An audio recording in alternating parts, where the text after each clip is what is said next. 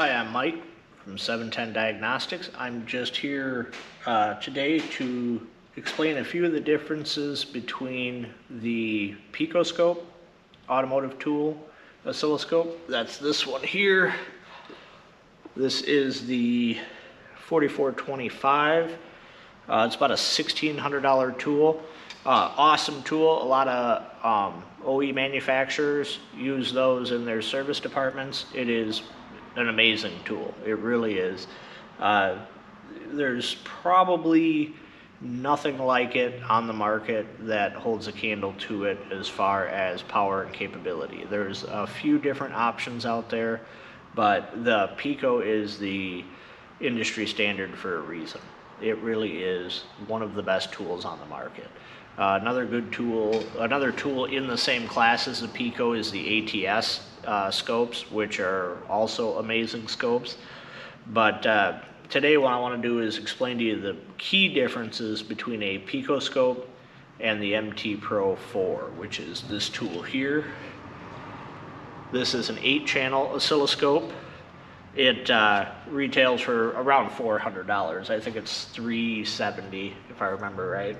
But the main differences between these tools, other than the cost, is the sampling rate and what you have to do in order to make the thing work. So the picoscope is made for users that don't necessarily need to know all of the fundamentals of how an oscilloscope works, or it really does a lot for you, I guess is the right way to say it. So you don't need to know all the fundamentals behind it. You don't need to know how to optimize your sample rate. And because of that, it's a really efficient tool to take somebody that understands electricity and electrical circuit testing, put this in their hands, and in a few hours they can be a fairly efficient user of this tool and get it to do what they need to do to be able to complete the tasks they need to do. This tool is not so much. This tool, you really have to understand a lot more of the fundamentals in order to use it properly, efficiently, and effectively. But the advantage to that, other than this is way, way less costly, is not only can you afford to buy it, this is more of a shop tool. I would expect a shop owner to be willing to spend the money to make sure their shop has one of these available for their technicians to use. This is a tool that I think every technician that works in the field on electrical anything. So if you're dealing with the electrical part of any car, I feel you could benefit from the MT Pro 4. And they're reasonably affordable. They're less than $400.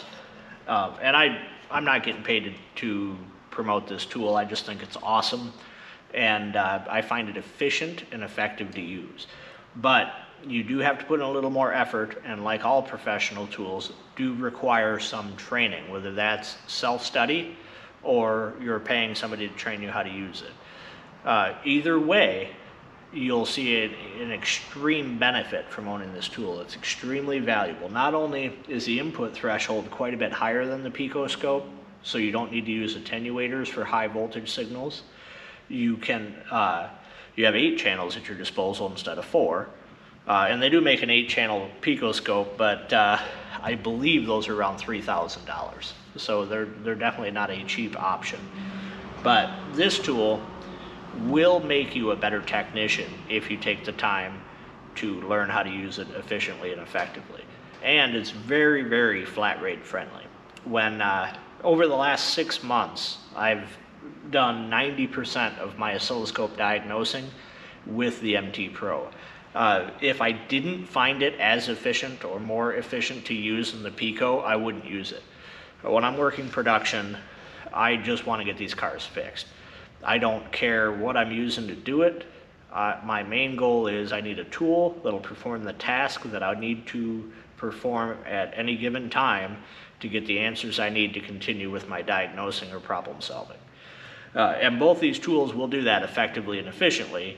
I just find that the MT Pro is a little bit more efficient once you take the time to learn how to use it. But I find it's more efficient in the bay. The Pico is an awesome analysis tool, but I find that the MT Pro, even though it does have some shortcomings, in the bay, doing the work every day, I find that the MT Pro is more efficient, makes it easier for run and gun analysis, and you can record a file, save a file, do the analysis, and move on with your day that quickly. It's literally just a matter of a few button clicks. You get what you need out in front of you, you make a decision, and you move on. And the Pico works just as well. I just find that maybe it takes a few more clicks here and there. And because of that, I haven't really switched back to the Pico. I use it when I need it for certain situations, but it's very rare. Only when I'm dealing with like high-speed signals or high-speed networks, which again, I don't need a whole lot. Most of what you're doing when you're working on an automobile is engine speed signals and things of that nature, which are generally way slower than where you would need 20 million samples per second. The MT Pro will do 6 million samples per second, which is plenty fast enough. Even at 1 million samples per second is plenty fast enough for general high-speed CAN. Some of the more modern systems, you may need to step up to the Pico in order to get a usable signal. But I generally don't do a whole lot of network scoping, and all the network stuff that I've done, the MT Pro has been plenty capable. But like I said, the main reason I want to promote this tool is I feel it will raise the electrical IQ of all the technicians in the US and in North America that are using these things. If you get one of these and use it for 6 months, it will exponentially increase your understanding of the fundamentals and make you a better technician because of it. I really do believe that, and once you get into it, you'll understand that there are some analysis tests in there that are just amazing, but they do require very precise procedures and very careful setup in order to get repeatable, usable results. And that's something I'm going to cover in a future webinar, and I'll probably make that available sometime early next year or late this year yet. I'm recording this about the middle of November right now, 2024. So this tool really is amazing. I've been super impressed with it, especially for the price point. The software feels old, and it is. I'm not sure when they wrote it, but it would be probably sometime in the early 2000s. And but because it's old, it's also very efficient. It's not very resource hungry. I can run that software, the software for the MT Pro you can run on just about any computer, any Windows computer. The Pico software, especially Pico 7, is pretty resource heavy. So you're gonna need a pretty decent setup in order to run Pico 7 efficiently. So, you know, the Pico is the best of the best. I'm not trying to knock it. It's an awesome tool, very capable. You know, by far, you know, there's a reason it's the industry standard. But I do think that more technicians are gonna have to step up and take responsibility for their knowledge, their training, and their skill. And if that's something that you take seriously, I recommend picking up one of these and learning how to use it. I think you'll see a huge benefit. I know I have, and like I said, I use the heck out of it probably at least a couple times a day. It really is an awesome tool. If it broke, I would be buying another one. In fact, it's cheap enough, I'm gonna pick up a spare just to have on the shelf just in case it does break. But that being said, I kind of want to go over my thought process on why it's so necessary. As complicated as these vehicles are getting today, there are more and more examples of where you just need an oscilloscope in order to diagnose them efficiently and effectively. You know, that's not always the case. I would say right now that's maybe 5% of cars I work on, you really need an oscilloscope in order to figure it out. But the knowledge and fundamental understanding that you gain by using an oscilloscope will increase the effectiveness of all your other diagnostic tests, including using a multimeter and using a test light. Once you really understand how you're manipulating the power in a circuit or the voltage in a circuit, and how you are affecting things while testing them, once you get a good grasp on that, it will exponentially increase your understanding and efficiency, because what looks like an erroneous measurement, or a measurement that you may not understand, or a measurement that just confuses you so you have to go somewhere else and do a different measurement or measure that in some other way, once you get a better grasp of the fundamentals, you'll be able to take that measurement, and where it would previously be confusing, you're going to take that measurement and go, I know exactly what I'm going to see when I hook up the oscilloscope now. Whether it's a test light that's flashing really quickly, or a dim test light, or you've got a 12-volt circuit but you're only measuring 7 volts on it. All these little things. Or maybe you have a ground circuit that you're measuring 50 millivolts on. Is that okay? Well, I don't know. Depends on the circuit. But again, these little itty-bitty details that seem insignificant when you're using a multimeter or a test light, and you're not necessarily fully grasping what's happening in that circuit, using an oscilloscope regularly, you will start to grasp all these little things, like, whoa, a ground circuit that's got current flowing on it isn't going to read 0 volts at the component, because we know there is some resistance in that ground. So if I'm measuring a ground circuit with my oscilloscope and it reads 100 millivolts, is that okay? Well, I don't know. It depends on what you're running, right? But again, it's important to understand all these things, so you may be able to quickly pick up an open where you would normally be doing end-to-end testing to find that. Or maybe you would quickly pick up a high resistance point where, again, you'd normally be doing voltage drop testing to try to figure out. So, just using something that challenges your understanding, like the MT Pro, or an oscilloscope in general, that will challenge your understanding, will help expand the fundamental understanding that you have of how these things work. So when you get a reading that you maybe don't expect, you'll understand why you're seeing that. And that is a huge time saver, especially on a complex piece of equipment that has wires everywhere and nothing's accessible and everything's buried.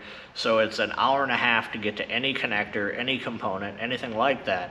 If you can do non-invasive testing from a fuse, from a ground point, from all these different locations, and then infer the idea of what may be going on in that circuit, if you get a good grasp of it, you can really save a ton of time.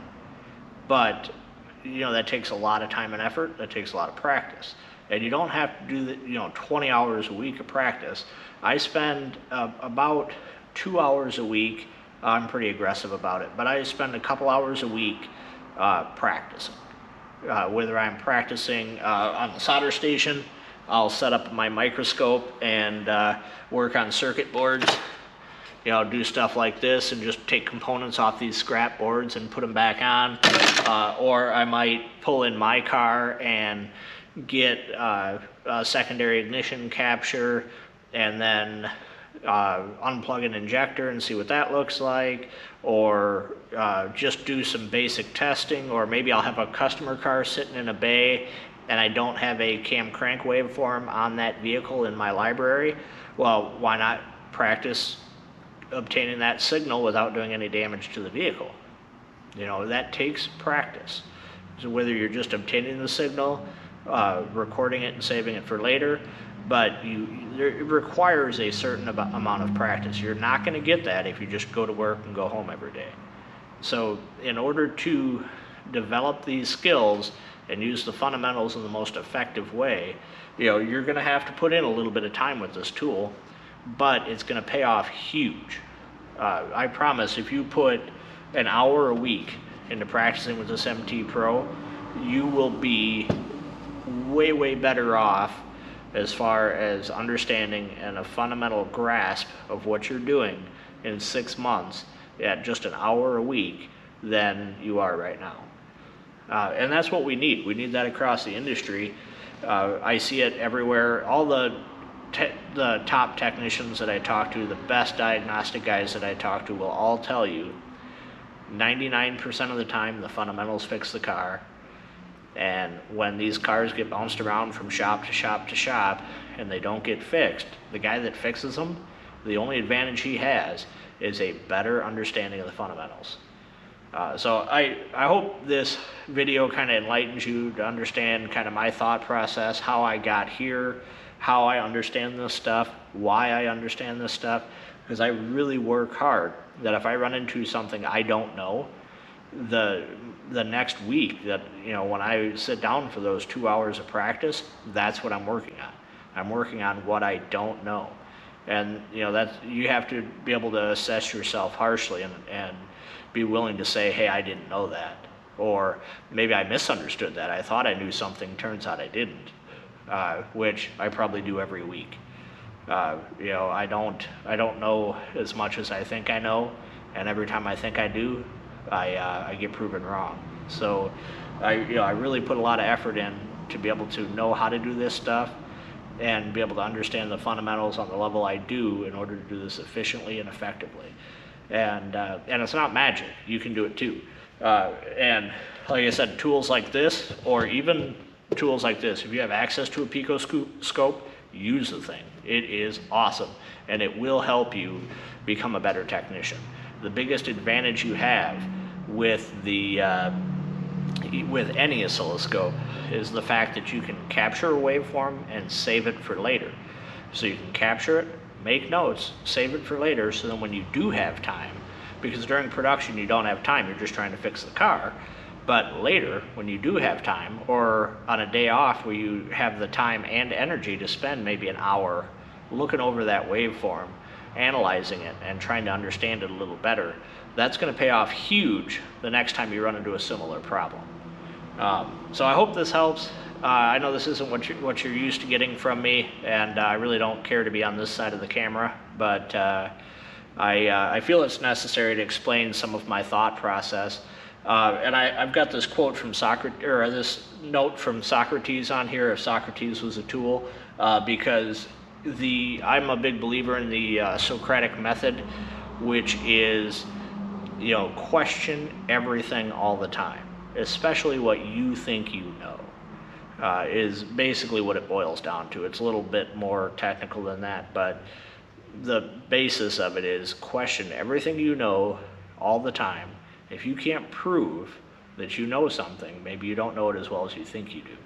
And I know that's the case for me. I have to analyze that all the time and make adjustments on my knowledge and understanding as I run into things that maybe I don't understand or I haven't looked at from that perspective before.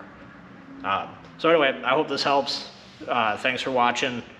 Have a great day. Get out there, fix some cars, do some practice, and I'll make sure that I make it available and you know, do plenty of advertising around this when I am ready to present some more information on the MT Pro. Otherwise, a lot of the videos you're going to see in the future on the MT Pro will be just me using it in the bay, fixing cars, diagnosing cars, and hopefully you guys get one of these in your hands, and I really know it will help you develop your skill and your understanding way past where it is today. So have a good one. Thanks.